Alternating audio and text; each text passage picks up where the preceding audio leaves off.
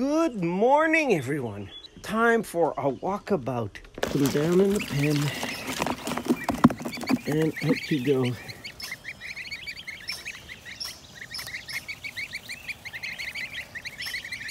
They're usually very happy with being, they're always very happy about being on the grass. Oh, and a big puddle of water. Look at that. They'll get right at it, being geese. Goose TV. Geese are naturally herbivores. They're not grain eaters, although they will eat grain, but naturally they're definitely grazers. They like their vegetation, they like the grass. We put them on the shortest grass we have because they're shorter grass is a smaller stem, easier for them to pull it off.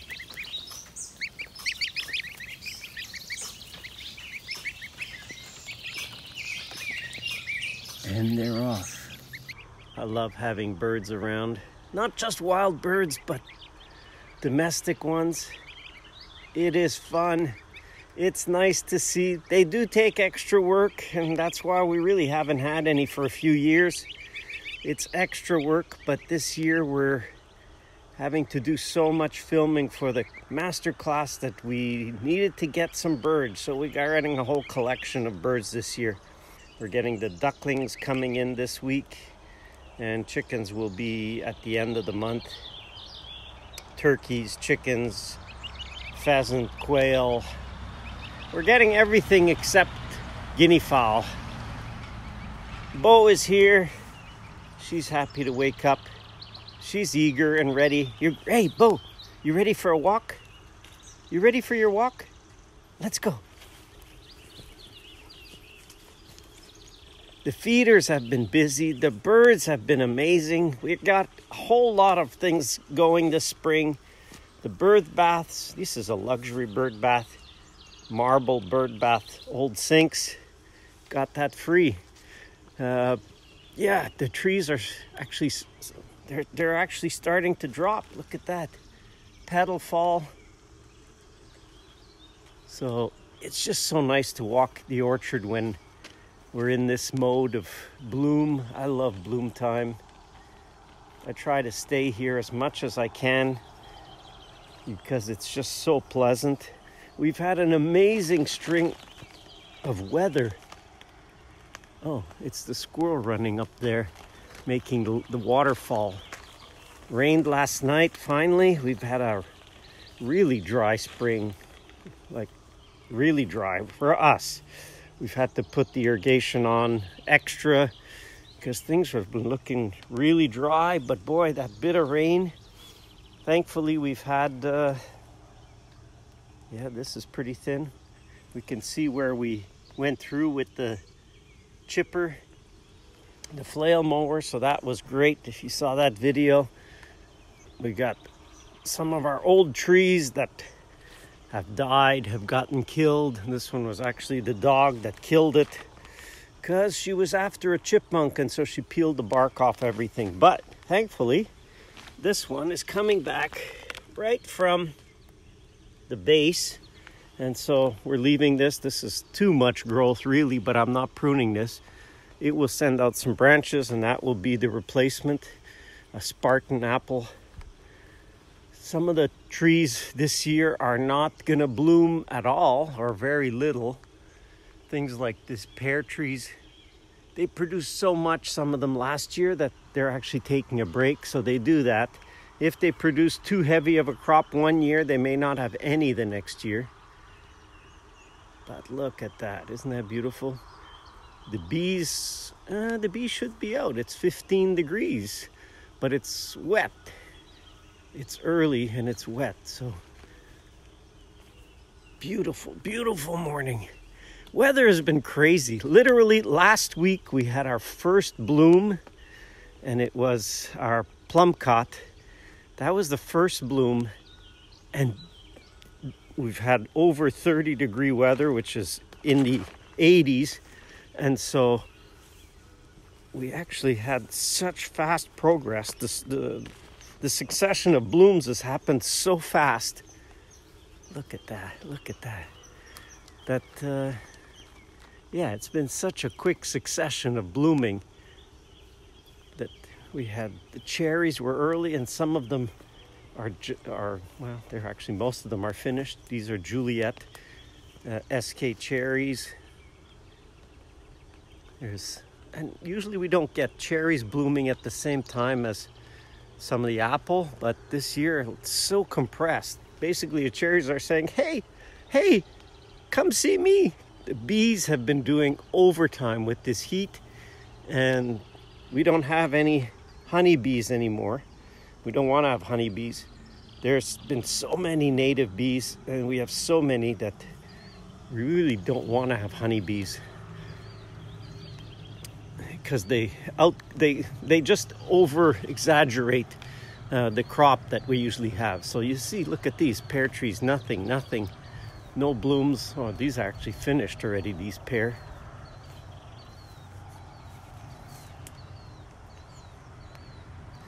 Yeah, so blooming has been so compressed. Those of you who are in Europe, hey, and a shout out to everyone who's a new subscriber. You say, what is this Walkabout? Well, the people who are regular viewers of the channel, really, a lot of people really like these walkabouts just to get a chance to see what's going on, see the orchard as it is. And so, yeah, and a shout out to everyone who's a new subscriber. Springtime is the busiest time for channel growth. The channel grows really well in the spring. It makes sense. People are waking up to gardening and farming, and the even homesteaders.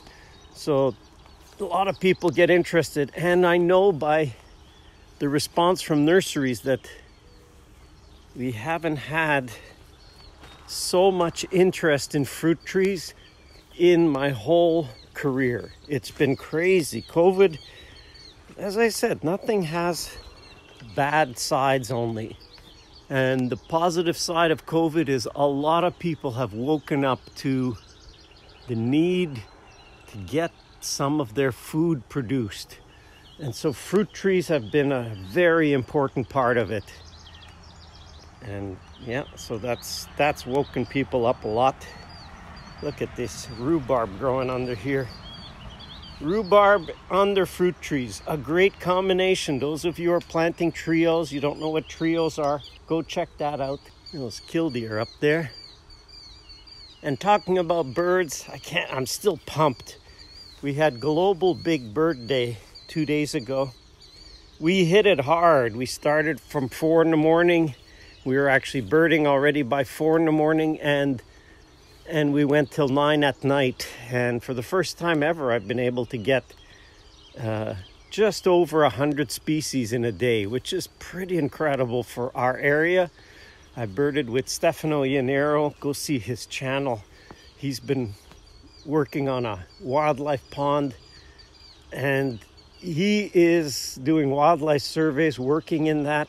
And so his ears are sharp. We picked up species there was no way we would have got if it wasn't for his really, sharpened ear, that all he'd hear is a little end of a song and he knew what it was. So that helped me, helps to work as a team, and it helps to focus, because we were so focused for a whole day on birds that it was great. It was relaxing to really focus on something else. We've been very focused with the farm, especially on the master class.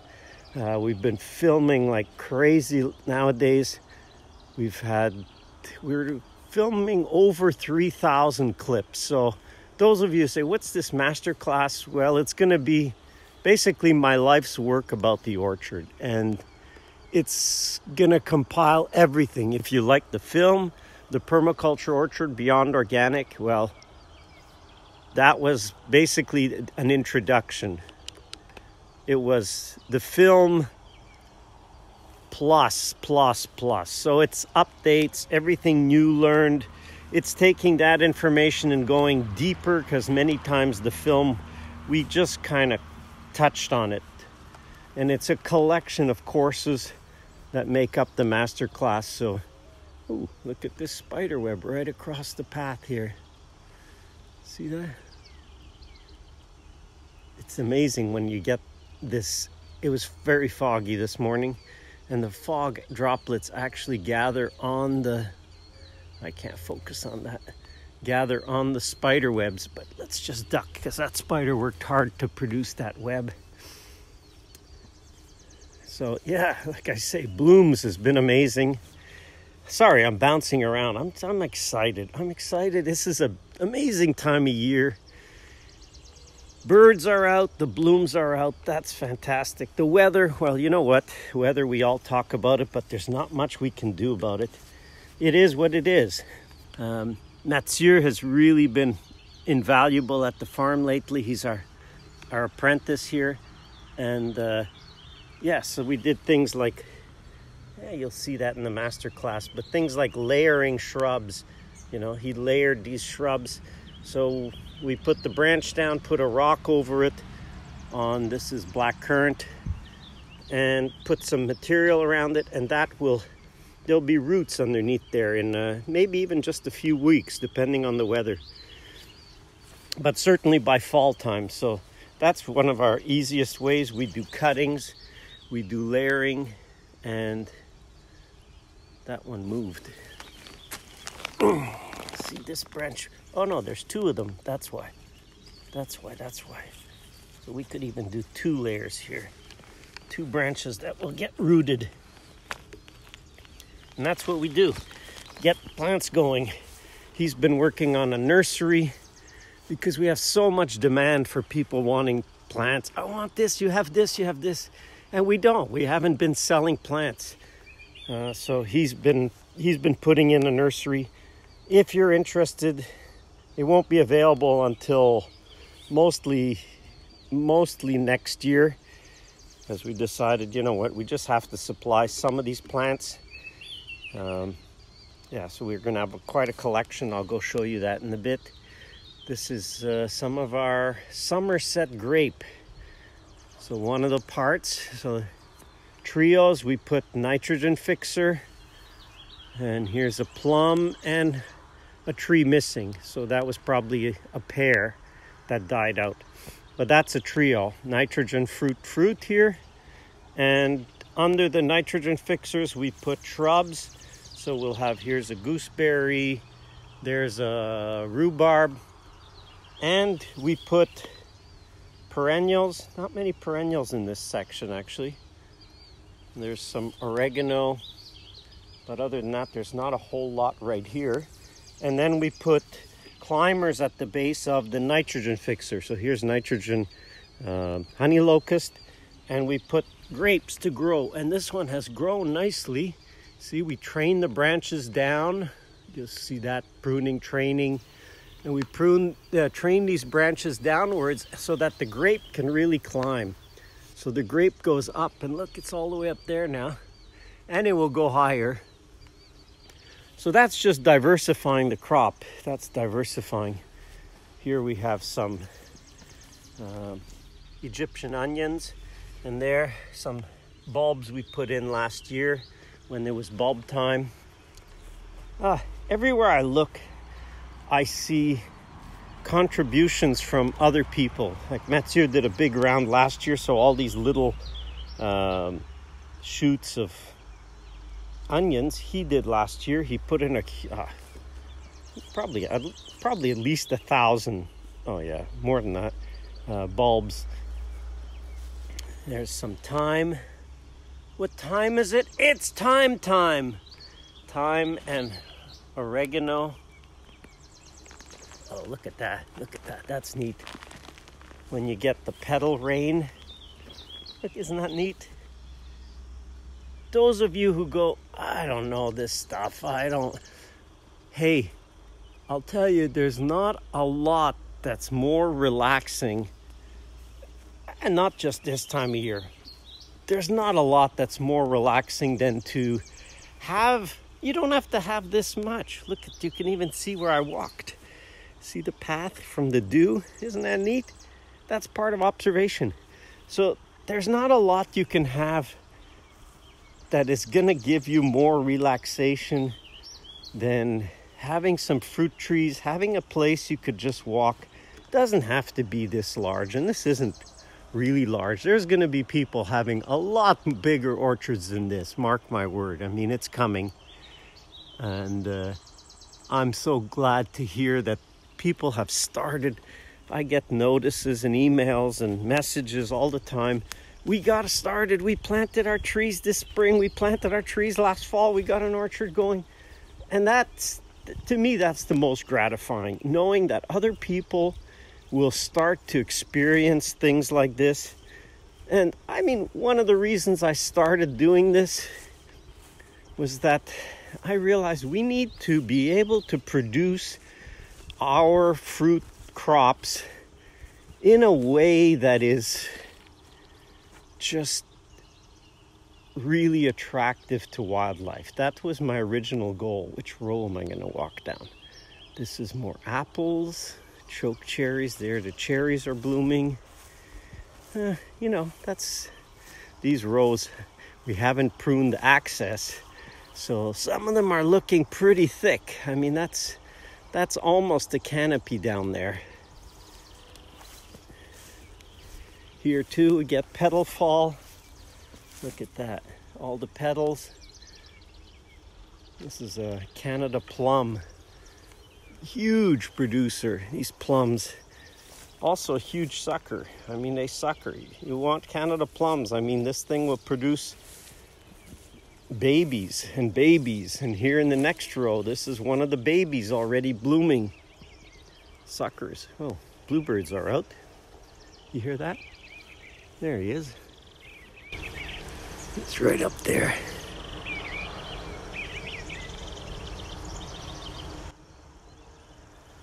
Actually, that's kind of a legacy of a bird group called Bird Protection Quebec. Used to be called Province of Quebec Society for the Protection of Birds. They funded our first series of nest boxes. I proposed to them because I had seen a bluebird in the area, and I said, hey, you know what? Orchards have traditionally been one of the richest places for bluebirds. And I said, would you be willing to fund our project to put up some nest boxes? And they said yes. And they provided funds. I think we bought 25 nest boxes that year.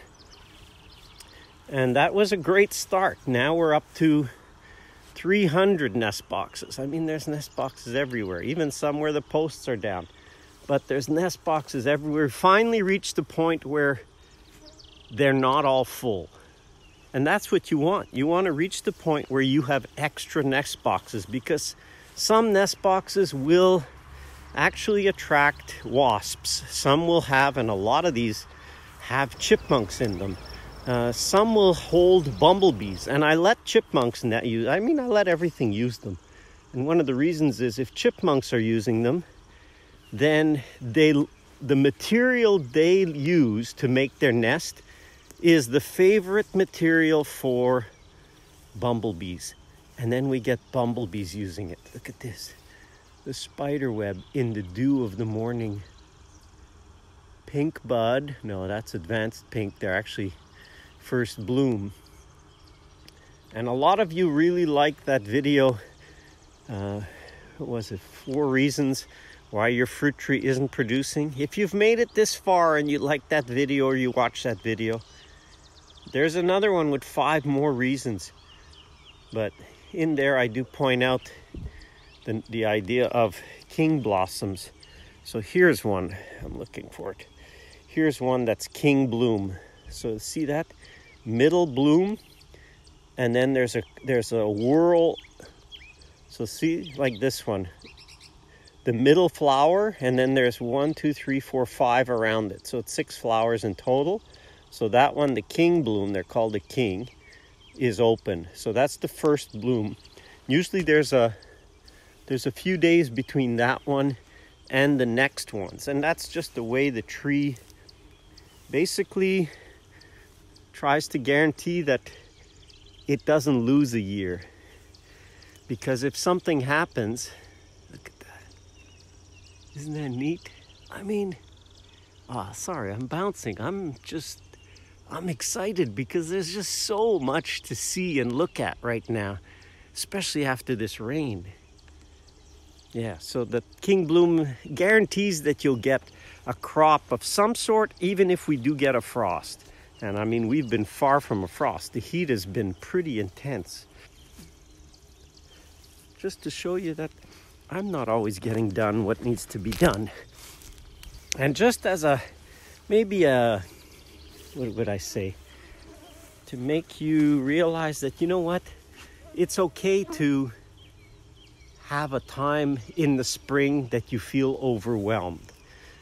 If you've got a project like this, I can guarantee you there's times, and there's been several times where you just feel overwhelmed because there's so much to do in the spring.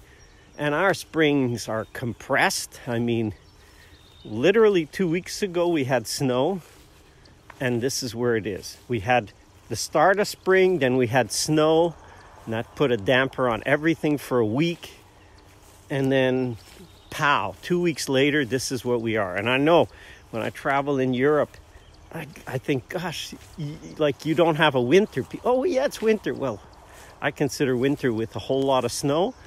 But you have a season that goes on and on and on and on. So we don't.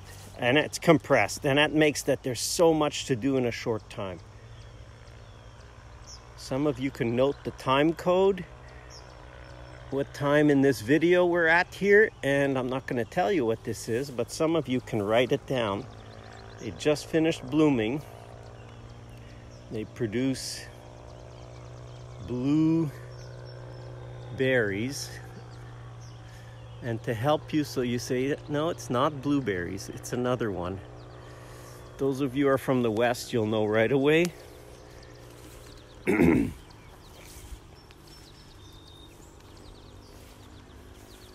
Goldfinch. Getting back to birds. So much of our bird watching nowadays is by ear.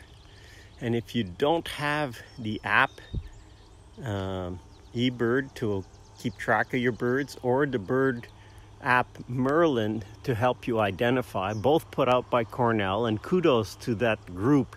They've put out amazing apps, really for research purposes originally, but it's been expanded, and they are incredible tools, incredible. If you don't know it, Merlin is like the Shazam for birds, especially their sound ID. You could literally, if I turned it on now, it would start identifying all the birds. So, oh, I hear bluebird, house wrens, tree swallows, eastern kingbird, one of the woodpeckers just called quickly. You see, they're going off. There's several going on often at the same time, and so it'll help you identify your birds by sound, and then you'll go, oh, that's what it is. So first you hear it, then you can go towards it to see what is that. And the birds have started to nest. Ooh, another spider web. The birds have started to nest. They've been mating. Yesterday we got a clip that we don't often get of the tree swallows taking feathers, and they didn't come right in my hand this time, but they take it just as soon as I let it go, and it's so neat. It's just so neat. We have duck feathers that we keep from when we raise ducks, and I always say it's kind of like their wedding ring. That's sure that pair is together, and it's sure that that's the nest box they're going to use. Our kiwis, look at that. This is one of the biggest one. If we have a frost, then it's still possible. Not as likely now, but certainly possible. Last year we did. This kiwi, this one may not frost, certainly not that high. So the lower branches or the lower leaves may frost. Oh, I wish you could smell this. And I think of it in the master class. One of the courses is observation, and even if you don't want to buy the whole masterclass, just getting the one on observation, I tell you, it will raise your skills. And even I still practice it. I'll practice just smelling. I'll practice listening. I mean, that great big global big day for birds was a great practice run for hearing. I mean, my hearing, I was dreaming bird calls during the night because I focused so intently for so long that you literally raise your brain's ability to just pick up on sounds. And it's important to hear for observation. It's such an important part. And one of them is smell. And like literally when I'm walking through these sections with a little woody, you could just, the smell is different. It smells like the woods with this moisture. Bo is out somewhere smelling all right.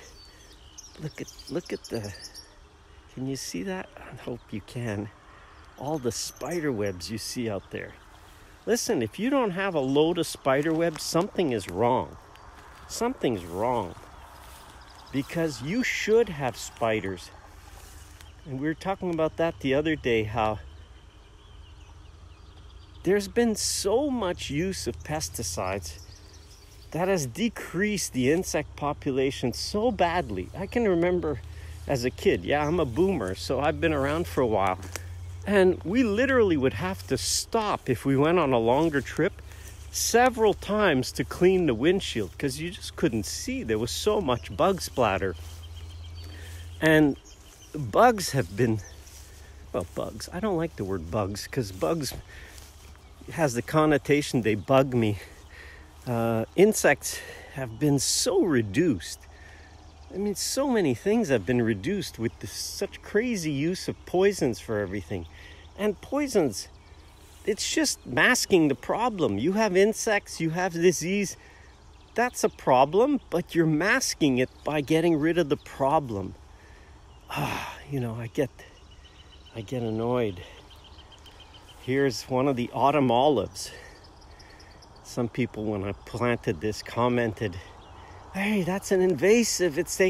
Listen, it's not invading too far. We had a cold winter. Last winter was cold. I did a video on the chickens because we hit minus 34. So autumn olive, here's the results after minus 34.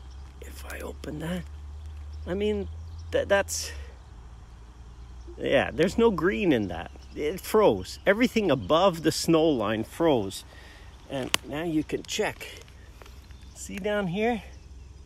That was about the level of the snow, or it was a little higher than that, when we hit that cold temperature. So the snow acted as a blanket. The shrub isn't dead, but it's died back basically to that point. I wasn't sure, that's why I didn't prune these out, but this will all regrow from the base, but all this above, literally from there up, everything is dead. Yep. Oh, I passed the nursery. I'll swing around and catch the nursery. Whew. Nice to see. That rain was so needed. Go around those spider webs. It was so needed. A downy woodpecker there. Oh, this nest box fell down. I did say you can feel overwhelmed. Hey, if that happens, if you feel overwhelmed, there's a flicker. I say zoom in, zoom out. If you're overwhelmed, that's because you're zoomed right in on all the details, on all the things that need to be done. And you can feel overwhelmed because that's what you're focused on. Zoom out, step back, stop, take a cup of tea or coffee or whatever, and look at the big picture. Zoom back out and say, hey, wait a minute. What do I want to get done this year? What's my goal this year? Is my goal to get more birds? You don't see that one on the post right here? There he goes. Tree swallows are everywhere around here. We got, we're counting regularly. We count about 25, and that's often just the ones. And when there's a hawk goes by, you get a double number. So it's around 50. And zoom out, as I'm saying, you're overwhelmed, zoom out. Take a look at the big picture. Don't look so focused at what the one thing, this thing, that thing. Because it can overwhelm you. It can literally, you can feel, well, I can feel overwhelmed. Maybe some of you, even if you have capacity for work, it's not a question of being able to work. It's a question of getting everything done in the period. So sometimes when I do that and I look, okay, I wanted to do this, I won't be able to. It's not as important. It won't be able to get done this year. Let's move it to maybe the fall, because that's another planting season, or next year. And look at the next thing and just focus on what's really important towards your goal. What did you want to really achieve this year? This is bloom, almost full bloom, couple days.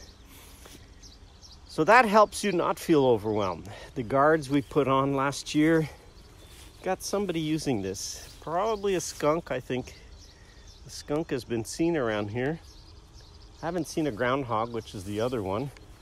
And haven't, although yes, we have been seeing the fox, but that's not the fox.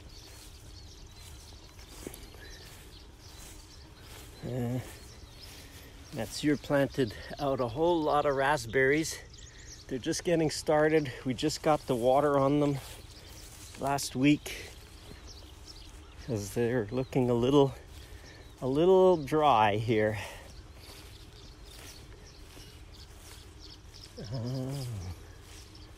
Oh, here.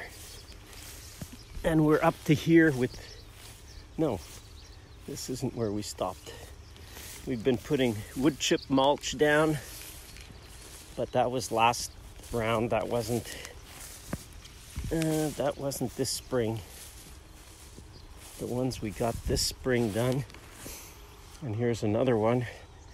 We selected out the best. We had 2 of our absolute best hazelnuts. Multiplied that. Mathieu did a big round last year in the fall, and amazing how well they took. And geez, you know, people suggest. I kind of got a little annoyed this spring with looking at some of the videos and comments and even just in books about here's how to plant, and here you go ahead and you cut the roots and cut tops.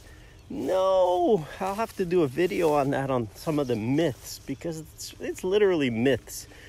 It's just total BS, because when you plant, you don't know what branch was attached to what root that got cut off. And so don't go doing that. Anyway, can't get annoyed by everything, because it's a learning process. I think of it and I have to zoom out, right? Zoom in, zoom out. I have to look and say, hey, what did I know when I started? I didn't even know what a rootstock was. Got 10 caterpillars. Look at that. I'm excited to see 10 caterpillars. I want 10 caterpillars. We did a video on that. I did a few of them. But if you don't know about it, just go to the channel homepage, and that first video explains the story of how that caterpillar literally changed the orchard. Because thanks to that caterpillar, I replanted this as a permaculture orchard. I'm just being caught by the jewels. You see those jewels, the way they're shining? Maybe you don't get the light the way it's... You could see the light just on those drops. I can get excited about some small things. We raised these pipes and got this irrigation system all really going well. Last year, yep, that was a big plus. Rebuilding it, basically. Here in the new seeded orchard, so there's a whole series on the seeded orchard. All this is all replanted, much wider. This is double row spacing, so it's It's actually 24 feet between the rows. A lot more space. We'll hopefully be able to graze this and put bigger animals and so on. I've been wanting to get back to having some sheep. Not this year, but we'll hopefully do that in the coming years. And this is going to be much easier to manage in here with the wider rows. We did a big round, or Mathieu did a big round also of transplanting. So here's cherries, and they're all in here. They're just not that big. Let me get you some where we replanted even this spring some more plums. That's Mount Royal plum. So they're all in here. We added some instant wildlife habitat last year with Stefano. And so here are these brush piles. If you have an open area, oh, where did you go? Huh? Oh, there was sparrows using that box. So these, if ever you have a big open area and you have some brush, just put a few piles like this. I mean, we put 4 piles, and literally in that same day, it transformed this area. All of a sudden, the birds really started to use it. These dead branches, that's just big branches that we just planted. We literally just planted branches. And because we were seeing birds perched on our planting stakes. And well, that's an indication that they would definitely use this area more if they could perch higher. And so having these higher points, and it just changed this area instantly in a literally half a day, a few hours. It made this area so much more attractive to birds. That's not birds, that's motorcycle. You like that? You had a big walk. Look how wet you are. Mosquitoes. Yes, it's mosquito season in the north. Boy, we got a shock the other day coming back here and having all the mosquitoes literally devour us. It was crazy. I wasn't expecting it so early. Some of the small honey locust. So when we plant, we preferably plant in the fall. That's how they take the best. See, here's a young one.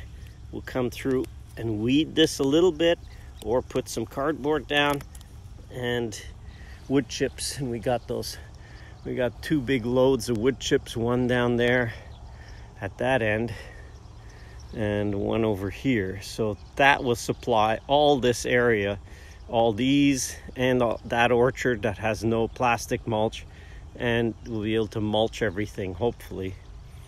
One good mulching, at least for young trees like this is the rest leftover of the hay bales that we rolled out, and that's good, but wood chips is actually better for trees. So when you plant, getting some mulch down and getting a stake, and we just color coded. So the ones that have no tape are the nitrogen fixers. The ones with green tape like this would be pears, because pears tend to be green. And then we put blue for plums. So there's green. So then I know that, oh, look at that. So here's one seedling pear tree that'll need a little weeding out, and here's another seedling, and they're doing really well. Like can I show you that? They've literally grown by 2 inches just the last 2 weeks, week almost. So they're gonna come up hopefully by the end of summer. They'll be up, maybe if they're up at least knee height, that makes them so much easier to manage. And if they go up, then I know they'll go down, and pears root really deep. So that lake next door is basically a gravel pit that's been excavated below the water table. So that's the water table level. And the goal is here to get things like pear and the honey locust to root to the water table. They won't need irrigation. And once they hit that water table, boy, they are not in lack of anything, and they just get going. In this first row we started, we're starting to add the shrubs. So we just took some that we had rooted, layered, and we're putting them out. So put black currant, red currant, and gooseberries. A little sunny for gooseberries, but we could leave grass around it. There's red currant. Red currant? No, black currant. Let's see, if you're not sure, red currant, I'm not sure even. If it's not sure, is it? Oh yeah, black currant. So you could just rub the leaves or even just touch them and smell them. And if you smell something kind of strong, then that's black currant. Good little trick there to know. These plum trees, that's from Eric de Lodimier's, their nursery. Yeah, got a whole, I just bought a bundle of seedling plums because this is a seedling orchard, so we want variety, we want diversity, and then added in the cherries. So this would be probably Juliet cherry. So yeah, they're starting up. It didn't work. It didn't work as intended when we first got it going and we put seeds down. Well, I wasn't expecting literally this year again. So we've had 3 springs since we put this in. We put the seeds down in the fall, and we've had 3 springs that have been so dry that literally seeds of trees didn't have enough moisture to germinate. And this is dry here. I mean, it's nicer where we put the mulch, but let me show you. I mean, this hasn't been mowed here. This is just the soil, and this is really sandy here. And it dries out within, yeah, it's already dry, just a little bit below the surface. So this dries out really, really fast here. That's why next door it's a sand and gravel pit, because that's what it is. It's not topsoil here, it's pretty well sand and gravel, that's it. Black currant. Look at those little pear trees. So yeah, that's gonna start. That's gonna start. And we put more than one, so here's 3, there's 2 here and 1 there.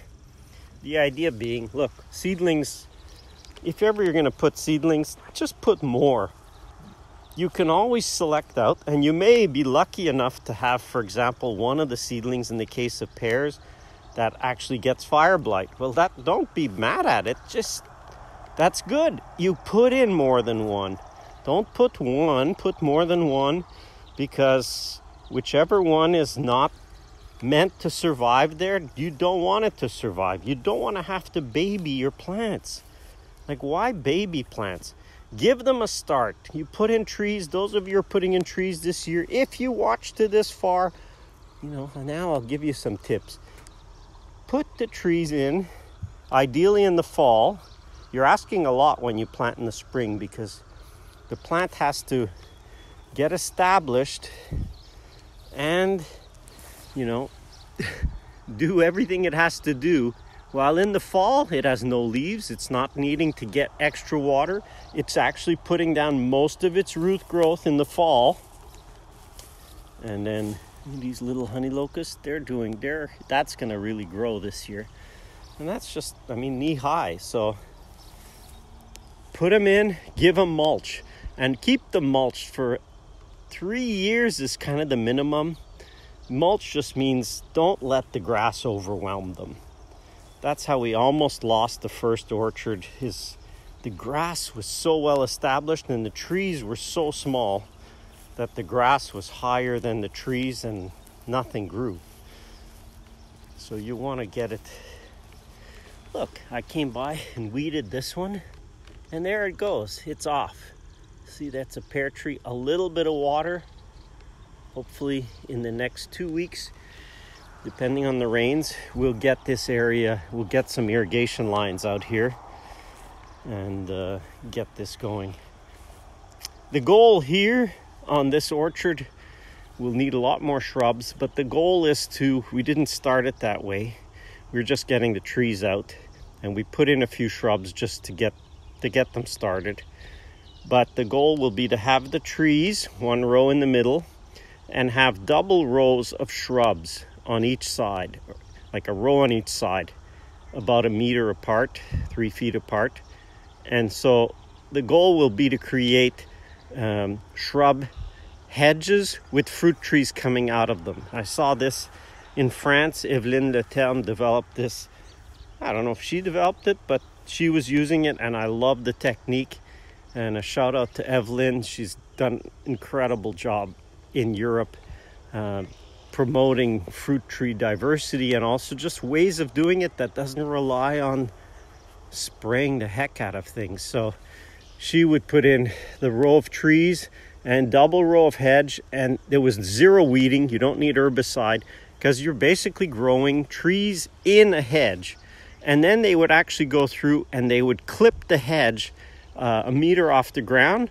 So that would allow a lot of the species in the hedge to still flower and fruit, but not grow into the trees. Love that technique. And it's incredible habitat because it's the trees are basically mulched, so that's good. And the diversity of those plants makes that it really grows well. Really grows well. I like that technique, and that's what we're gonna hopefully do here. Lots of work, lots of work. Zoom in, zoom out. Hey, if you pick up one thing from this walkabout that'll help you basically, relax about the season, you know? Yes, the season hits you. Sometimes it hits you hard, but you've gotta learn to stop, relax, breathe, smell the plants. Yes, take time, take a moment, take a day. In 10 days, I'm off for a few days canoe camping. I haven't gone a good canoe camping ride in a while, so we're off for 4 days. That will be a nice break, and it'll be good for this season. That's important to keep your sanity at a very busy time of year. Whoa, right in that spider web. To keep your sanity at this time of year, because you do need to take a day off. Hey, God created the earth in 6 days and he rested on the 7th. I don't care if you believe in that or not, but the principle is there. You work hard, go ahead, hit it hard. Even you can do 2 or 3 weeks, but you need a break. You need a time to recharge your batteries, or you will literally burn out. And I know, because I've done it in the past, and it's not good.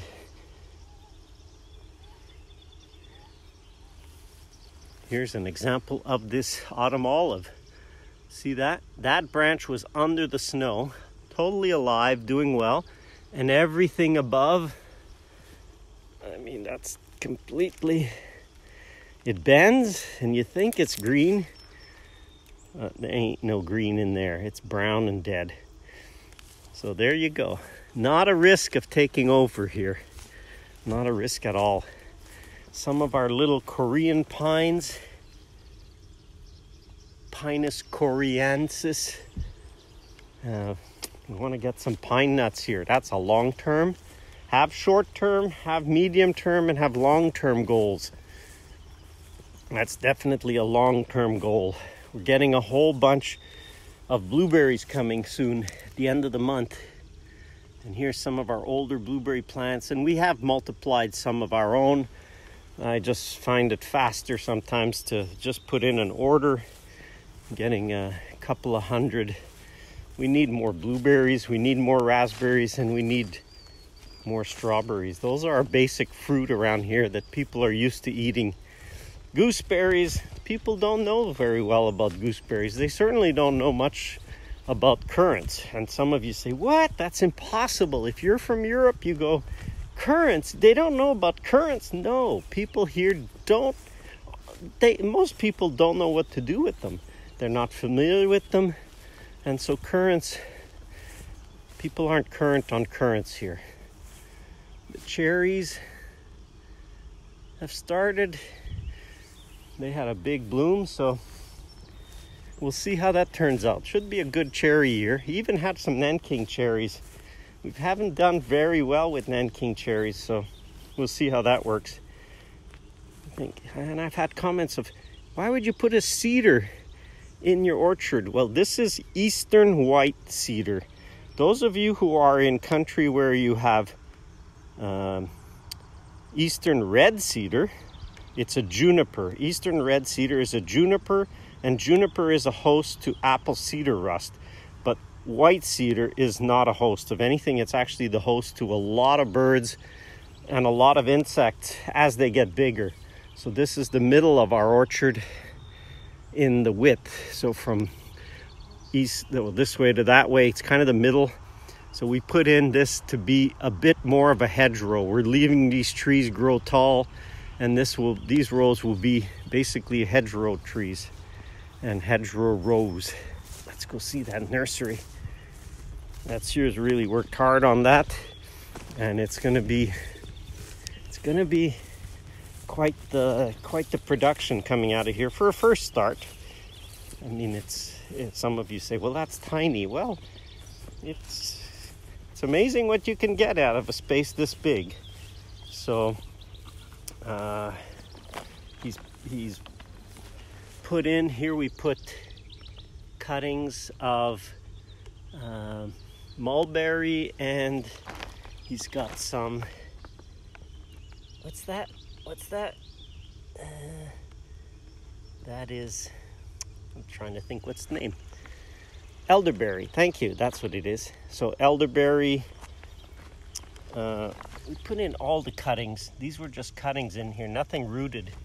And see how nicely they're coming? That's currants, elderberry, currants, and mulberries. Then a bunch of other things. Roses, different hazelnuts. And on this side is the rootstocks grafted. And what's this one here? Belmac. So that's an apple Belmac. I think these are on semi-dwarf rootstock. Then grapes. That's all cuttings of our grapes. This is a technique we used with my first apprentice, Jean-Francois, who we got tired of weeding. And so we put in, this is silage plastic, recycled. And actually this plastic is now on its 4th use. Yes, 4th use. And it's used on paths. So this gets trafficked, it gets walked on, but it's so tough. And so we actually take a strip wider, bury these two edges so they're in about 3 or 4 inches pushed in. Then there is a bare patch of soil, which we get if it's a single row, it gets a single slit. If it's cuttings, then it gets a double slit opening. We plant the plants or plant the cuttings, and then we just come in from both sides and we put in the wood chips.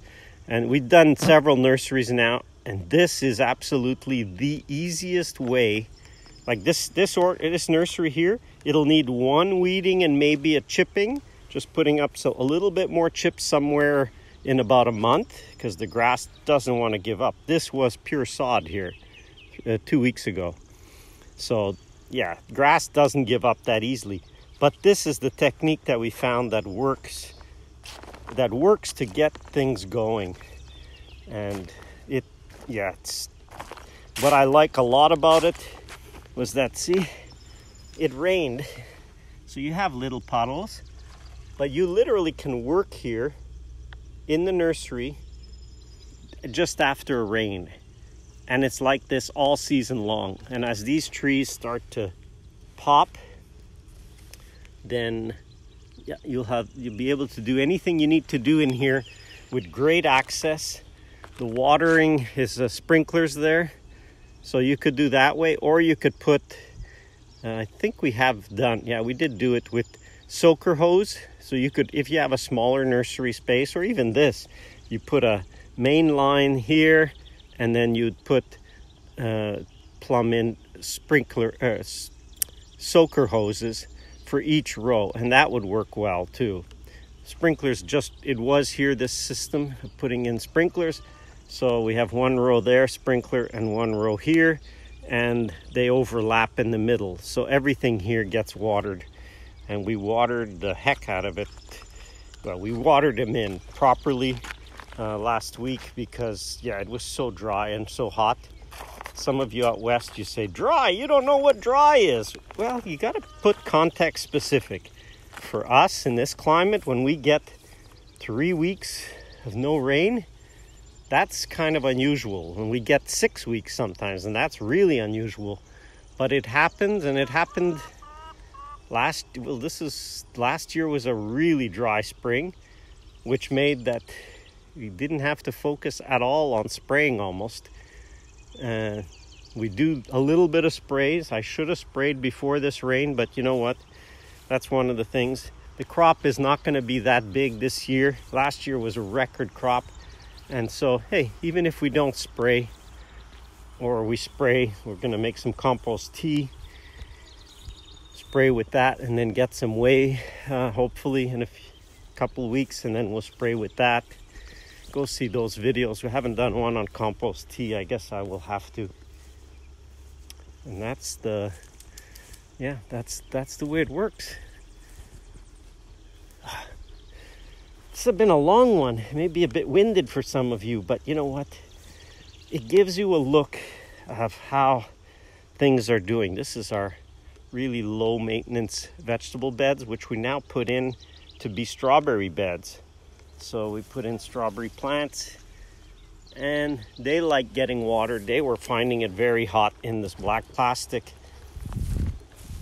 Garlic patch here, really nice. I mean, this is great. Shout out to Frank Tooten. It was his technique that I've continued. Just plant your garlic in the fall, mulch the heck out of it in leaves. In fact, I had to come in and unearth some of these garlic because I would put so much leaves that they were smothering the bulbs. But just to give you an idea, look at this. See, there's still leaves in there, still leaves in there, still leaves, and there's the soil. So we got, this is shredded leaves, wetted, and there's 2 inches of leaves. So with this technique, you plant in the fall, you mulch, and we don't touch this bed. We may come in and do a little spot weeding, and that's it. And then harvest the garlic in July.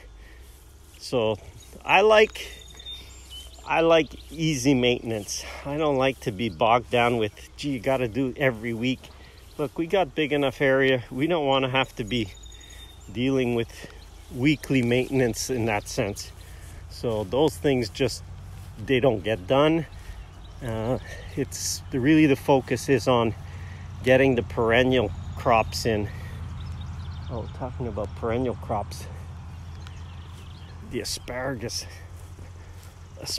has been just, we're tired of it. We literally let it go now because there's only so much asparagus you want to eat. After a while, you're just done with it. So this patch, we've got the chickens down there in the asparagus, and here, I just didn't put the chickens in here, but I mean, that is asparagus. Like, I have big fingers, and that's a big asparagus spear. So those of you who've never tried this, fresh out of the garden, just crack it and you say, no, you have to cook your asparagus. Look, raw asparagus, oh my, this is the way to eat them. Crunchy, very, very juicy. Literally, can you see that? I mean, it's almost dripping water out of it. It's not dry at all because plus it rained, plus I'm watering this bed. So this asparagus is getting all it needs. And you can continue to harvest asparagus So we'll see, this one's leafing out. That one's gonna leaf out. If you leave out of your patch, 1 or 2 go up and basically flower, then you can continue to come back at the base and harvest. You'll have still shoots coming up because this is an older clump. It would put out more than 2 stems, so it will still keep sending. And these 2 will feed a future collection. But as it gets warmer, you'll have to harvest more and more. And that's where it just gets, like, once you're tired of asparagus, you say, how can you be tired of asparagus? Well, if you eat it 5 times a week, you will get tired of it. And there's one that we had a frost round. And here's one. We had 2, actually we had 3 nights of frost. Just so these frosted. You see those, both of those frosted. So they go flat. They froze. So asparagus can freeze and they're tender to frost. So those go, and then, you know, the roots are able to supply quite a bit more than that. So that's a trick how you can get asparagus to grow and continue. Same thing here. See, that one froze. It's not colored right. And here's another one coming up. And here's 2 that we harvested. And here's, I mean, that's serious asparagus. That will grow to 7 feet, that stalk. And so, yeah, this will become all asparagus. Our grape collection here on the trellis did a good job of getting it pruned and trained. And this is a wild grape, the first one. And the chickens wintered in the greenhouse. They did well. Now, hopefully next week, next week, we'll be putting in our tomatoes, peppers, and cucumbers in there. So, a good way to use a structure multi-season. Use the greenhouse as a chicken shelter. That worked really well. The chickens have done extremely well. We've been getting almost 100% eggs a day, so they've done well. Our little, where'd you go? I know somebody just jumped at my feet. Our little pond has been doing really well. We do add water because it's been so dry. We literally have capillary action, and the ground around just sucks the water out of the pond. So we've had to water because this is basically sub-irrigates this whole area around here. But it's been nice. Lots of frogs have moved in. We had a snapping turtle. Hey, if you're interested at all in the master class, keep aware. We're gonna have a beta test group. If you're really, I would say you'd have to be really in our keen fans, we need people to beta test the masterclass soon because we want to do final touches, and it's not yet. We'll have it. Our goal is in August. It'll be beta testers. Then we'll have it open throughout the fall. So that's the target. Late summer, early fall, end of fall, and then we should have that out. I know many people have been waiting and wanting to be notified. It's one of the things, but our focus this summer has been on the masterclass because once that's out of the way, then that will be a big step done. Big step done. Those of you who are new subscribers, if you watched to this far, please put a comment saying, yeah, I'm a new subscriber and I watched your whole walkabout, because these can be long. Those of you who like it, look, I know you're going to watch them because it's always good to see what's going on. But if you're new, welcome aboard. There's so much to binge watch. I mean, gee, I have over 200 videos now. A lot of them give you all kinds of tips and techniques. If you're looking at fruit trees, if you're looking at even some gardening, if you're looking even how the whole system can work, even the occasional rant on things that really disturb me, but there isn't that many of those. Take a look at some of the old videos. They're not old, they're just older than this one. Now it's going to be a start to the day. This was an early start. They're always early starts. I got my binoculars. I did my bit of bird watching already this morning, just to familiarize myself with what's here today. Enjoy your spring. This is the time to, there's always a time to enjoy, but enjoy the spring. Remember to zoom in, which you probably have been doing, but zoom out. That's my one lesson for today. Zoom in, zoom out, and it will help get over that feeling of desperation or overwhelmed. And the black flies are starting, and mosquito season is starting. Enjoy the bugs, enjoy the birds, enjoy the blooms, enjoy your season. Thanks for watching.